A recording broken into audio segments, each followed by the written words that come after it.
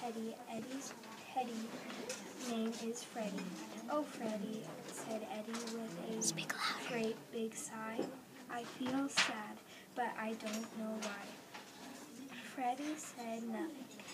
Eddie sighed again. I wish you could talk, he said, and then...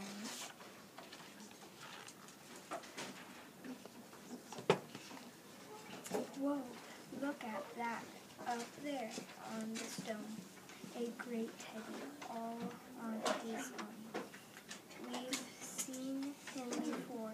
He belongs to the bear, who lives around these woods somewhere. Suddenly something made Eddie turn around. A sniffle and a scuffling bear sort of sound. A great big voice whined, "Where's my teddy?" He's coming, let's hide," cried Eddie.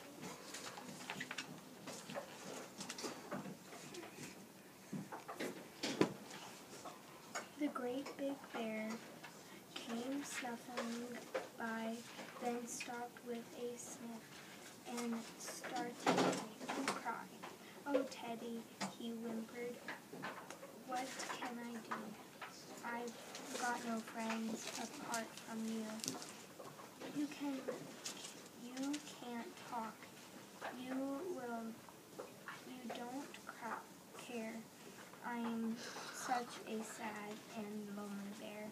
Then just as he brushed a tear from his eyes,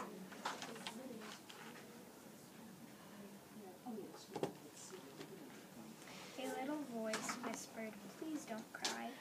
I'm all on my own, just like you, with no one to talk to and nothing to do.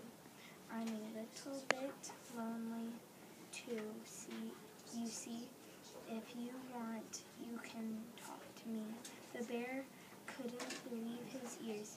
He glumped and sniffed and whispered.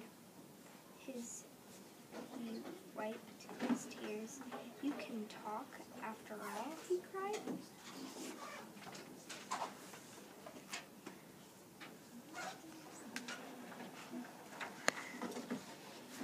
"Of course I can talk," the voice replied. The bear came closer and scratched his head. "Why didn't you talk before?" he said. "Because I'm scared," said the voice, "and small and shy, and you're a great big bear, that's why."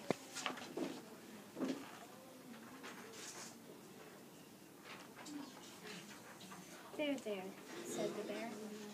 "You are in a muddle. What you need is a great big cuddle."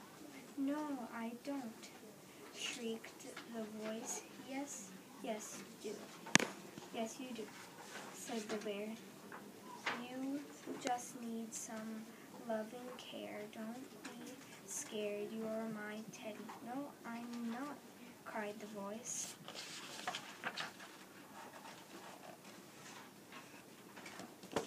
"It's me, Eddie."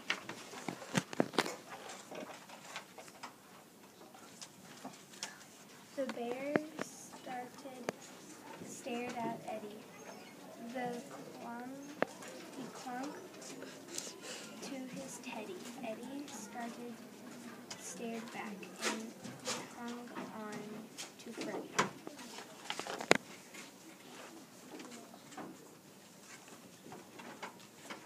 Suddenly Eddie started to grin.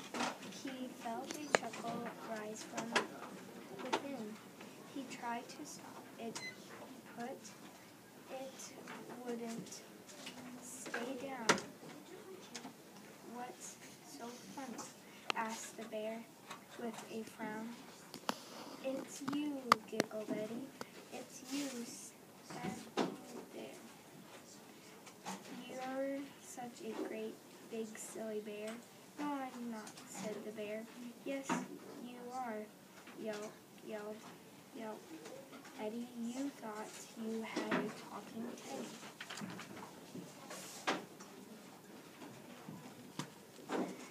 Then the bear began to snicker. The smile on his face grew bigger, and the gray belly wiggled and jiggled. I am a silly bear, he giggled. I talking Teddy. I thought it was true, but all was really real. The bear held out his great-sized teddy, crouched down behind it, and said, "Hello, Eddie. I'm a talking teddy. Listen to me. Aren't I clever?" "I'm only 3, said Eddie, wanted to have a go. He held out his teddy and squeaked, "Hello, my name's Freddie. How do you do? I can talk and I'm only 2. They laughed and they laughed till their tummies were sore. Then they looked at each other and laughed some more. The bear started dancing and singing a song, and he made up the words as he wobbled along. "I'm silly, I'm snap song, and I don't care. I'm such a great big silly bear." "Oh," sang Eddie, "I'm as silly as you, and your Teddy and Freddie are silly too." All afternoon they played in the sun, seeing just who was the silliest one. When the sun began to set,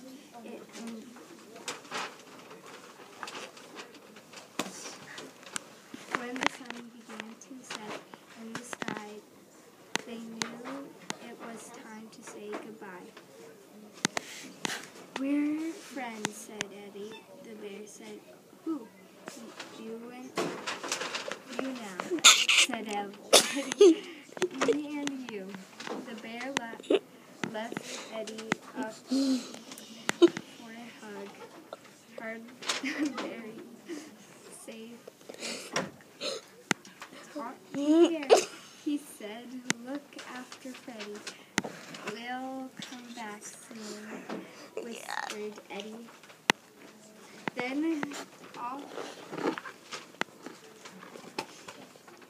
off they walked with a smile and a wave back to a house and back to the cave. Do you think that's they're lonely? Not anymore.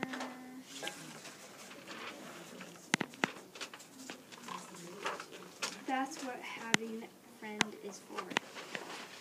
Good job, Ash.